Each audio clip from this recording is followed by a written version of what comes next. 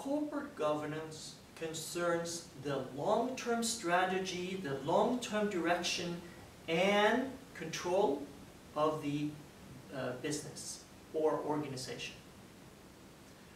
In this class, we look at issues such as what's the role of the board, how can or how should CEOs, top management, be incentivized, and what's the role of ownership.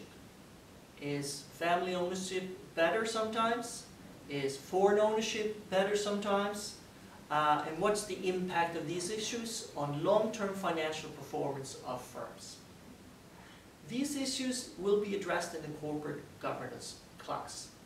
I also highlight that we work on real-life cases. So you have the chance to work on cases of small, medium-sized firms or publicly listed firms, and you will make reports on issues such as the corporate governance code of various countries, the role of boards in various kinds of companies, and you will present this in class. I'll also highlight that we'll have guest experienced executives, board members, that will participate and give you feedback on some of your presentation. Today we have Lars-Erik Torjussen, who is former CEO of Aftenposten and many other positions. In this corporate governance class, we have had the pleasure and have the pleasure of having him as a visitor. So what we like to achieve in this class is to bridge corporate governance theory with practice. So I'd like to ask you a question. Is it, in what way can corporate governance be taught? How can you learn about the board work and being a CEO? In what way do you think that's possible?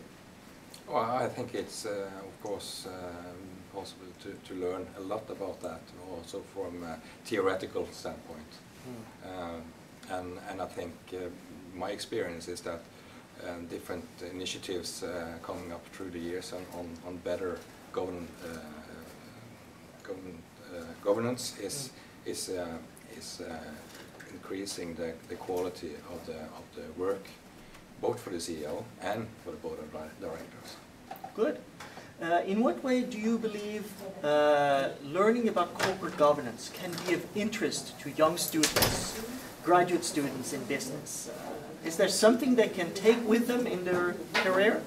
Of course, and I think it's important to understand, to have a perspective of how decisions are made.